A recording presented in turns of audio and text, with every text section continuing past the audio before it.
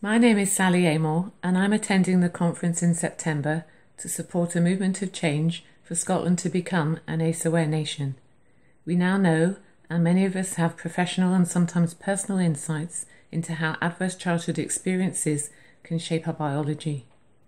Toxic stress can leave us profoundly unhappy, isolated, fearful, reactive, existing in survival mode, and sometimes a risk to other people. It also makes us physically unwell.